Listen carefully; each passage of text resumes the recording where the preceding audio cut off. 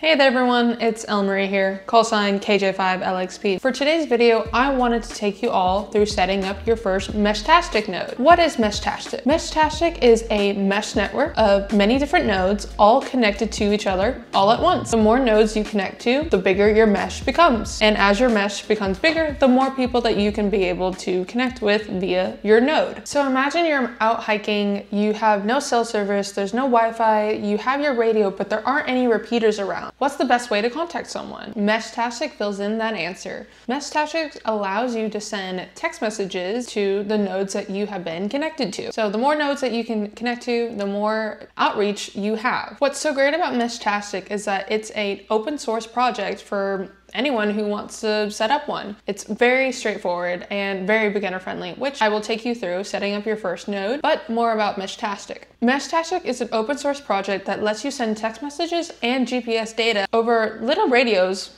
like these.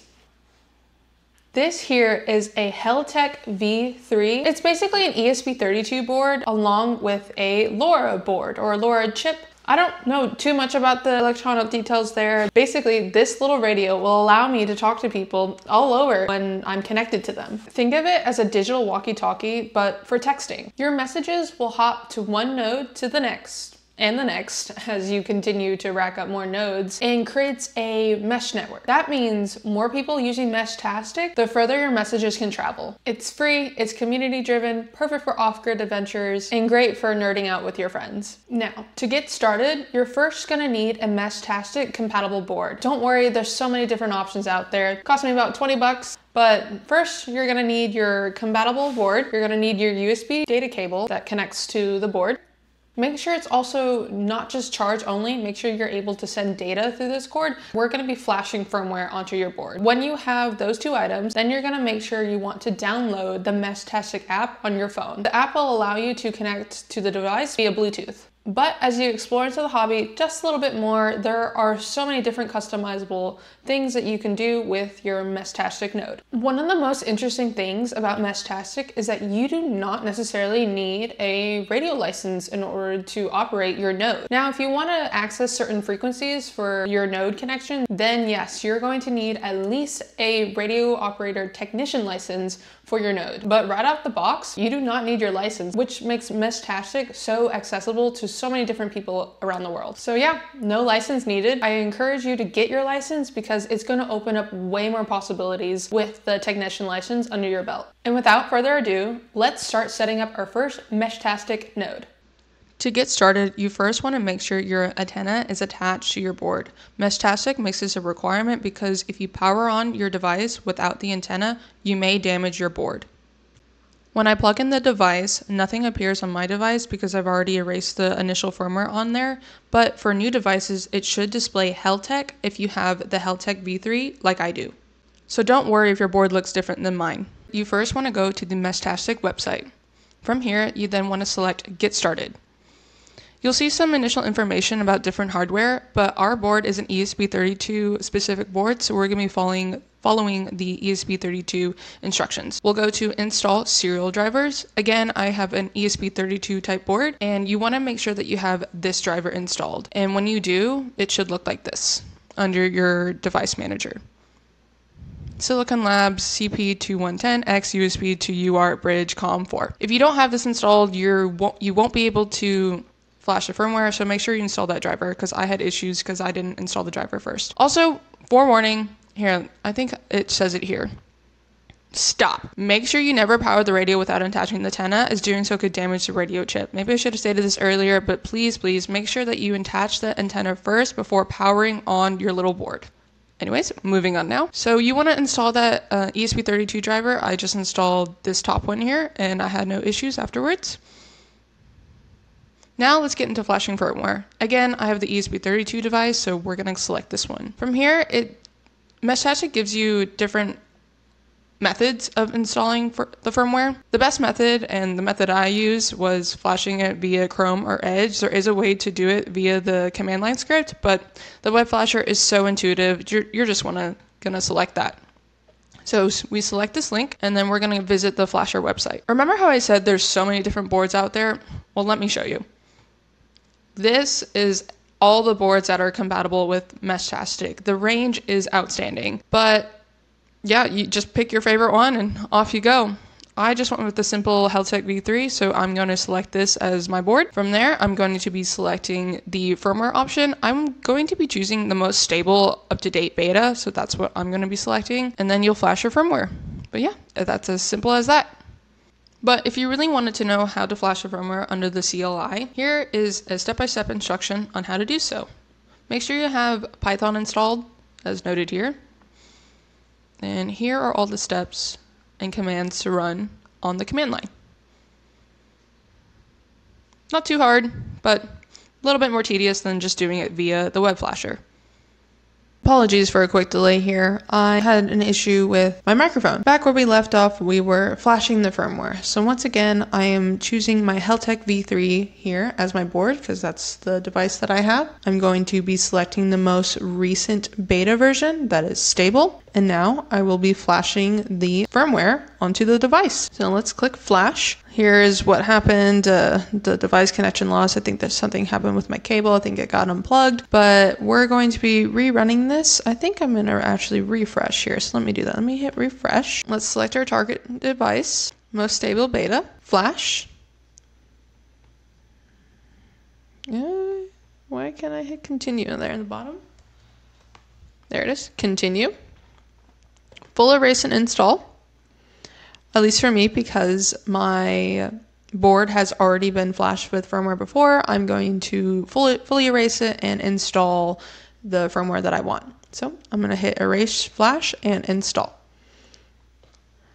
Now I'm going to select my serial port here. Again, if you don't have the right driver, I don't think you'll even be able to select this option. So make sure you have that driver installed. So I'm going to click here, click connect, should connect. Here we go, we're connecting and we've started erasing the board and now we're flashing the firmware. Again, it's gonna take about 1 to 2 minutes, so I'm gonna let this run and I will show you what the board will looks like when it's all complete.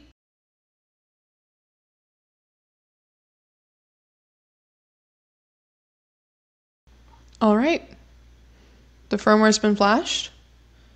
There it is, meshtastic.org. You're gonna see your device number there. Also, hold on, before I continue there, in order to enable Bluetooth for your phone, you're going to want to put in this code that is written here. So let's pull up Meshtastic right now on our phone. Oh, there's AM Radio Crash Course. Anyways, let's pull up Meshtastic on our phone. It's going to be reading that connection and it's going to prompt me. Well, it says available radios here, then I'm going to select available radios. Now it's going to prompt me that code number that is on the board right there. So 210547. This will enable Bluetooth pairing. After you've enabled the Bluetooth pairing, you're going to now want to set the LoRa region. I believe this is so that there's some regulations with the bands. We're going to be in the US region. So click United States there. Now you can kind of preset your node right now. I'm going to do OK to MQTT because this will allow me for future projects. I'm going to hit save at the bottom. Whoa, camera cannot. There it goes. Let's hit save. Save config to Meshtastic 4068. Yes. Oh, there it goes. The device is rebooting. My phone recognizes the node as it gives me notification. Now the device is fully rebooted. Here on my phone, we can see my new node. I'm going to do a screen record of this because it's going to be better than me bringing in my phone right here. So let me switch over to that. Alright, here's the phone view. As you can see here, I have my node listed. It's factory, but let's do some changes there. Go to settings and go under user configuration. Select user, and from here you can adjust the long name of the device and the short name. You can also activate your license privileges from there as well. Here are the other nodes that I'm connected to. I'm only connected to one other node and I don't think it's user operated because it just displays weather data and I've tried contacting them. I've sent a message to this node, but I didn't get a response back. Here, let me show you. If you navigate over to messages, this is where you can directly contact other nodes. As you see here, I've contacted this node a couple times before. Because I've gotten no response, this just solidifies my thoughts that this is only a weather station node. Because I can't message someone right now, let's configure our board. I look to customize my board's long name, short name, and then I will also add my call sign.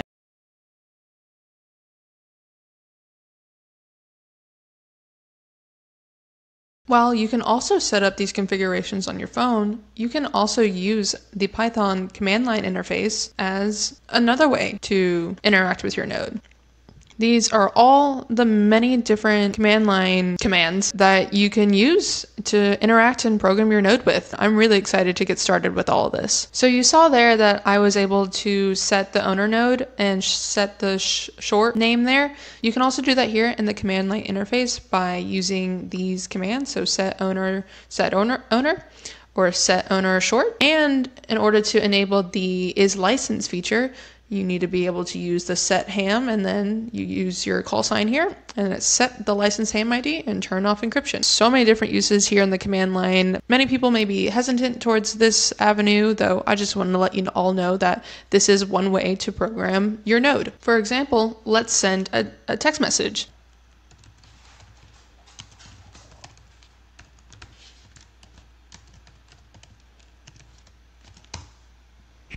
We'll use Meshtastic -- send text testing.